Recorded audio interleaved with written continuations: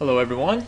So today I'm going to walk you through how to use Photoshop. Okay, so this is just very basics of Photoshop. So when you first open it up, you're going to see a few panels. You're going to see your layout might be a little different. It might not be exactly like this, but every one of you should be able to go to File, New.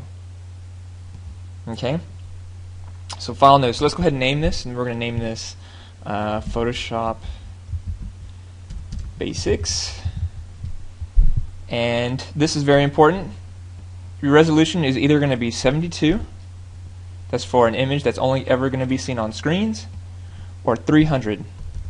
Okay, 300 is very high resolution, that's for print. Okay, so if you're going to print this out on paper and you want it to look good, got to use 300. Okay, now if you use 300 and you are going to print this out, then I suggest changing this to inches, and you can make this, for instance, 8.5 by 11 if you want it the size of a sheet of paper. Or you could do this as 72, and we can make this the size of our desktop screen, which varies depending on which screen you're using, but typically maybe like, I don't know, 1440 by 720, at the smallest 800 by 600, right? Okay, now if you're not sure which to use, go with 300, because you can always go smaller, but you cannot always go bigger. Okay, so we'll do that today. We'll start with 300 resolution. We'll change this to inches, and I'm going to go with, let's see, I'll do 8 by 6 inches so that it fits in the middle of a sheet of paper. Okay,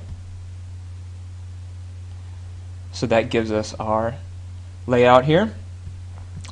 Now, very important, let's go to layers. Okay, now if you don't see layers on the right, I suggest going to Windows and Layers, or of course you can click F7. Okay, so if I hit F7, you can see my layers showing up, disappearing. Okay, so layers. And first thing I'm going to do, typically the first thing I do is I go to Layer, New Fill Layer, Solid Color. Okay, and color fill 1, that's fine. And basically I can choose the color of my background. Okay, so I'll make this dark gray. Okay, now there's some buttons down here. These are the ones I usually use, but they're kind of small, so if they're hard for you to see, I'll go ahead and use the menu ones. It's the same thing as the stuff up here, so I can go to Layer, New Layer, right, or Shift Control N if you're on a PC. Okay, so Layer, New Layer, and I'm going to name this Layer 1's fine. Okay,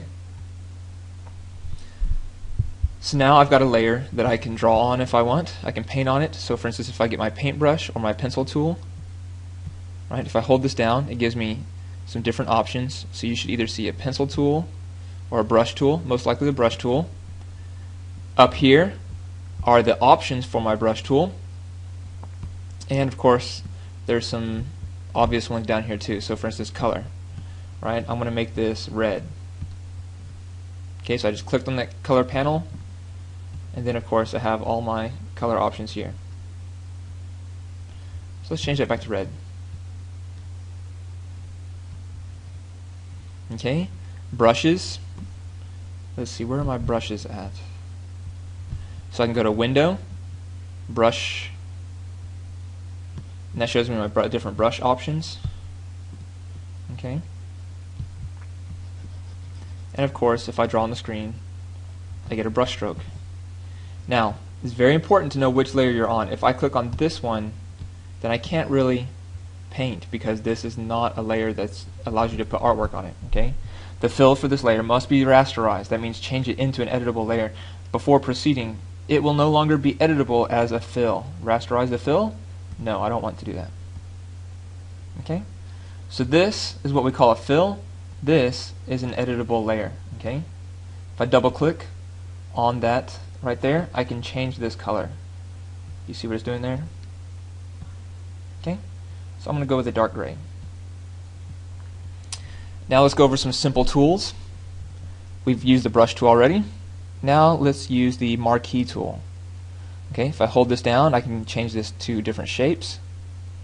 It's also very similar to the lasso tool. These both make selections. Okay. Typically we use a polygon lasso tool or a square marquee tool. Okay. And this, I can draw a square and I can basically select part of this layer. Okay, so I'm going to select layer 1. I've got my marquee selection, and then this allows me to move my selection, or if I switch to the move tool, I can move that part of the artwork. So it's only moving the part I selected. See that? So this is the move tool, this is the marquee tool. And of course, if I want to make a very more specific selection, then I can use this tool. So if I leave it on the marquee tool, I can move that selection without moving the artwork. And if I switch to the move tool, it will move the artwork itself. Okay? And if you want to deselect, you can hit Control D, or you can go to Select, Deselect. Okay? Sometimes if Photoshop stops working and you just cannot figure out why it's not working, hit Control D, because sometimes you've selected something really small. For instance, I'll give you an example. Let's say I have a really small selection, right?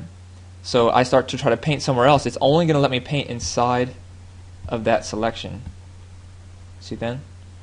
So if you're painting and it's not working, just hit Control D, and then it'll start to work. Okay? Now, pretty obvious stuff. Let's use the text tool. This creates its own text layer. I can type in some stuff. Okay. Now if I switch to the move tool, then I can move this layer. If I click on, if I click on the text tool, then I have all my options up here. But if I want to change this one, I can select it, and I can select part of it and change that part, or I can change all of it. Or if I go to the move tool and I select this layer, sometimes I double click on the T there, then I can bring my options back up again. And again, I can make this more visible. And if I go to my character palette, I can also have the options in my character. So if I go to Window, Character, see that there? I have my paragraph settings and my character settings. So I can change the font if I want.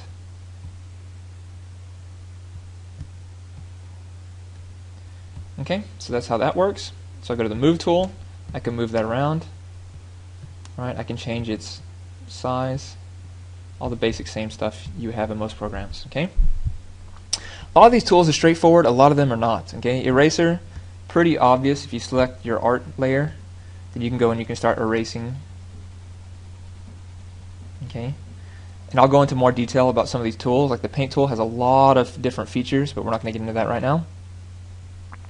I also have some shape tools. Okay, if I hold this down, it gives me some different shapes to choose from.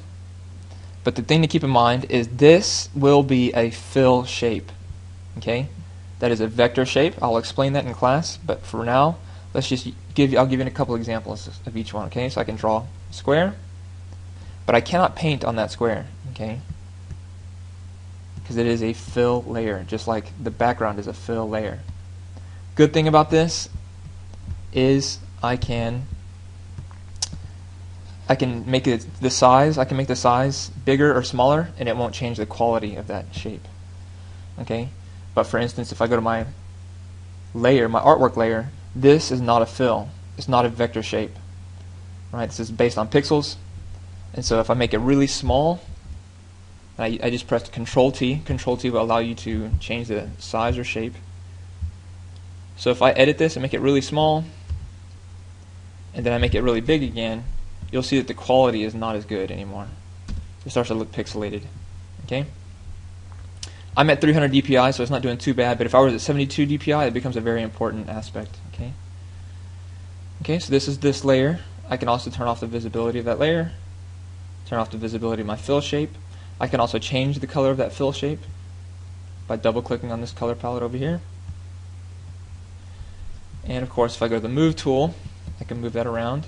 And if I hit Control T or Apple T, then I can change the size or the shape. Okay? If I press Enter, that gets me out of there. And one last thing I want to explain before I move on is if you are in the text editor, or if you are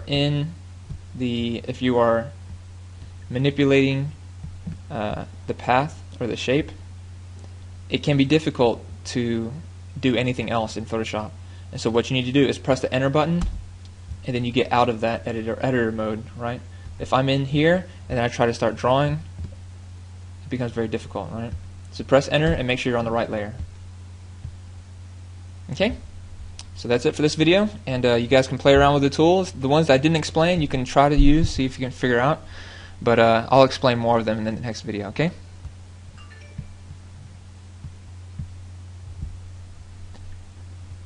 Okay, so real quick, why don't you guys go ahead and do your own experiment. So you create at least one text layer, make your image, and of course we have it 300 resolution, and make it 8 by 6 inches or however big or small you want, but make sure to use inches, and make a new, go to layer, new fill layer, and create a colored background, and then go to your shape tool and create a shape. So you'll have a shape layer, and if you go down here to custom shape tool, you can get some different custom ones if you want. Okay, and so you should have a shape layer, and then add some text. So you should have a text layer, and of course an art layer. Okay, so here is your art. So you can do it. You can get rid of the brush tool and do some drawings. Okay, and once you've got that done, then you can go on to the next video.